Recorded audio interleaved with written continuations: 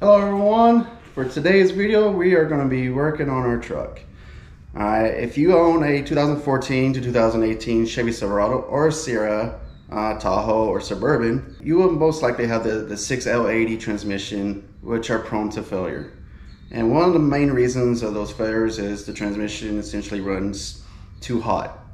So from the factory, there's a thermostat for the transmission and it's opening way too late, causing the transmission to run too hot. Now I did drive the truck and wanted to monitor our temperatures, and our temperature did get up to 196 degrees. I want to do preventive maintenance so I don't have to replace my transmission anytime sooner. So, all right, so there are 4 methods that you can choose to do to prevent this from happening. The first thing is, they call it the pill flip. So you take off the factory transmission thermostat and you essentially flip the pill, and I'll show you how to do that. Now the second is what we're gonna be keeping on our truck for now is the product from SureCool. It essentially replaces the internals of the factory transmission thermostat. And then third will be buying the updated part number from Chevy itself, or GM.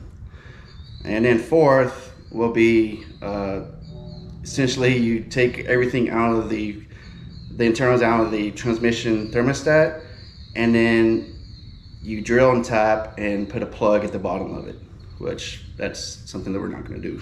So, but I just want to let you know those are the 4 ways you can prevent your transmission from overheating or running too hot. So hopefully it saves it, you know, because that's a very expensive product to replace or get rebuilt. So it's like $4,000, $5,000. So, so I mentioned 4 things, but we're only going to do 2. So in order to do that, first thing we got to get going is removing the factory one. So let's go. All right. So where this transmission thermostat is located, it's just underneath the driver's side door on the side of the transmission. So luckily our truck is lifted and I can just crawl underneath it, even though I'm kind of big. So essentially you're gonna find these 2 cooler lines and they're gonna run up to this block right here. So this is actually the transmission thermostat, and it is held on by 2 bolts. Now mine is a 2016, so I want to say from 2016 to 2018 there's just these 2 bolts. One is a 10mm and one is a 13mm, and then there's like this little bracket plate that holds the lines on. When you remove this, have like a towel or rag nearby, because some fluid will come out, not a lot, but some. So yeah, I'm gonna be taking out this bolt and this bolt. You know, a gear wrench would be nice right now. Do we have it? No, I don't have any of those. I should buy one. Christmas is coming up. I could use a whole set of that. 2,000 years later. Right now, it should come off. So now, oh, and there goes the fluid. Okay.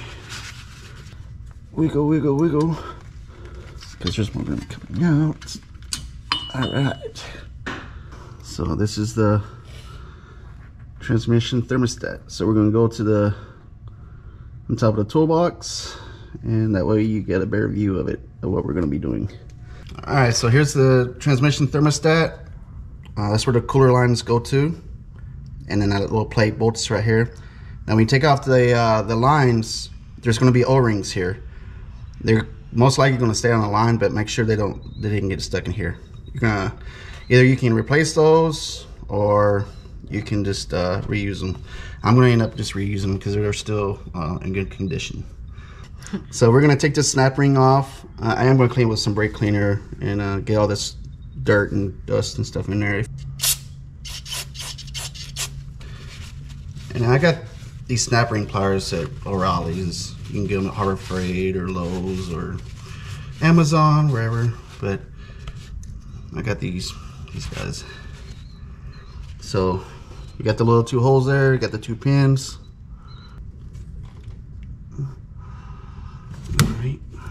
All right. I might need my assistant.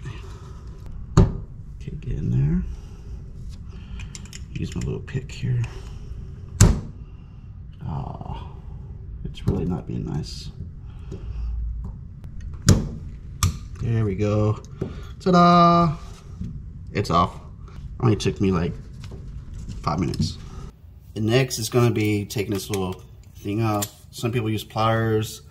Some people will use a flathead and try to pry up with it. Oh, actually. Huh? That was fast. That's actually easy.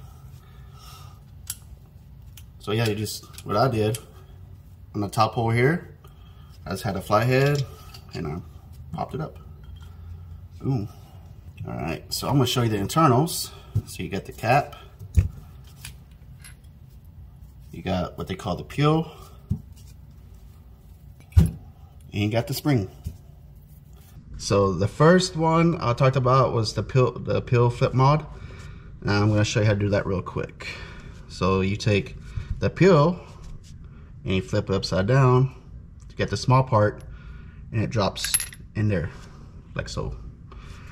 Then you take the spring, which goes on top of that, and then you put this back together like how it came. That's the peel flip mod. So what it's going to do is cause the fluid to keep cycling through, so making your transmission run cooler. All right, if you don't want to spend money, that's a free mod you can do. Is it better? I'm not the one that's going to say it's better or not, or worse. But what we're going to go with is the second method I mentioned, which is the Superior Solutions SureCool product. And you can see right there, it's for the 6L, 8L, 80, 90 OE transmissions. So this is actually my first time opening the box, and I'm going to show you what's actually inside of it. All right, so this is what comes in the SureCool kit. You have the cap, replaces the cap, the factory cap. I can't talk.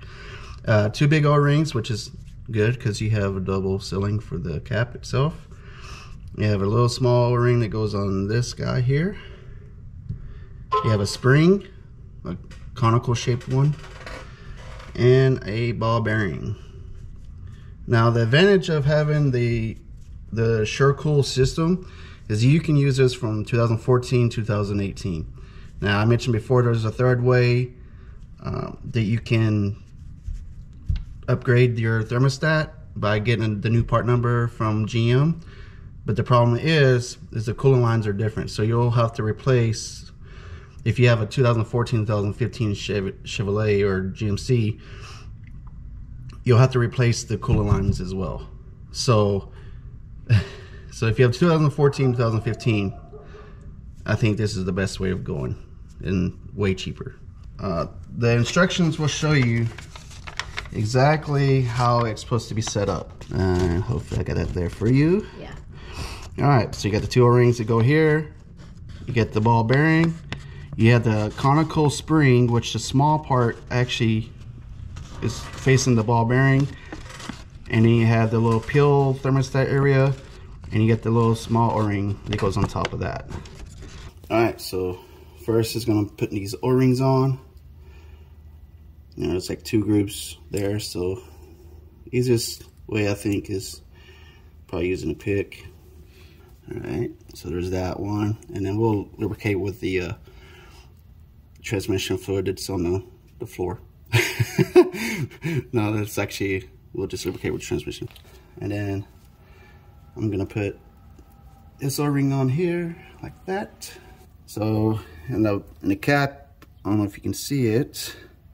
Can you see the little hole there at the bottom? Mm-hmm. All right, that's where the ball bearing is gonna fall in there, like so. And like I said, the small end is one that faces the ball bearing. And then you got this. It's gonna go like this.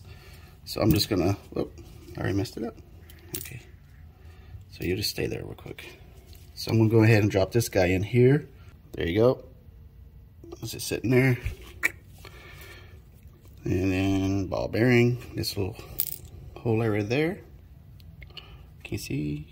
Yeah. And then this small end goes there. And you kind of like have to put it so it doesn't fall apart. Boom. And then we got to put our snap ring back on. Now we're going to show it on YouTube. That's going to be really easy, but I'm pretty sure it's not going to be. Oh, maybe it is. Oh, okay, it is easy. So, okay. So you kind of got to get in there. Make sure it's in the groove. I like taking a flathead and kind of making sure it's seated in the groove good. Because if it's not, then it might pop out, and that's not good. But it looks like I got it all in the groove there. Boom. So actually, that was way easier than I thought it was going to be. So that's it. That's a Sure Cool kit installed in our factory thermostat. So now we're going to install it back into our transmission. Make sure the O-rings are still there in good condition. You can replace them if you want to, but I'm just going to reuse ours because they're still in good condition. So I put the thermostat back in, 13 millimeter. So now I'm just going to put the lines back in. Let's see here. There we go. There we go.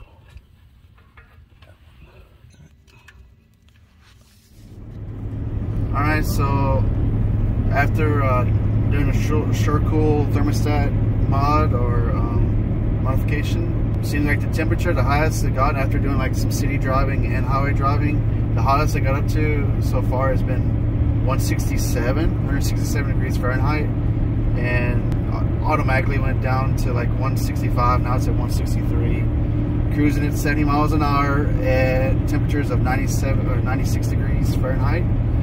Yeah, before it would go up to 196 degrees, so a good 30 degrees cooler. So the Sure Cool kit really does work. So just see now it's going down to 162. So I'll probably go down a little bit cooler once we keep driving on the highway, but still, I mean, even before it would get to 196 degrees Fahrenheit. So all right, well. That's good. It's good. That's it. Yep. So, thank you for watching. Take care and God bless.